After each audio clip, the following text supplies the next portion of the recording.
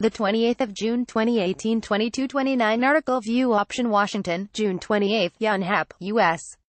Secretary of State Mike Pompeo will visit North Korea next week to try to flesh out a recent agreement to dismantle the regime's nuclear weapons program, a news report said Thursday. The Financial Times reported that Pompeo will fly to Pyongyang at an unspecified date to follow up on this month's summit between U.S. President Donald Trump and North Korean leader Kim Jong-un. The top U.S.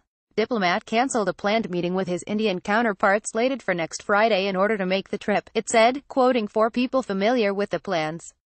At the summit, Kim committed to work towards complete denuclearization of the Korean peninsula in exchange for security guarantees from the United States.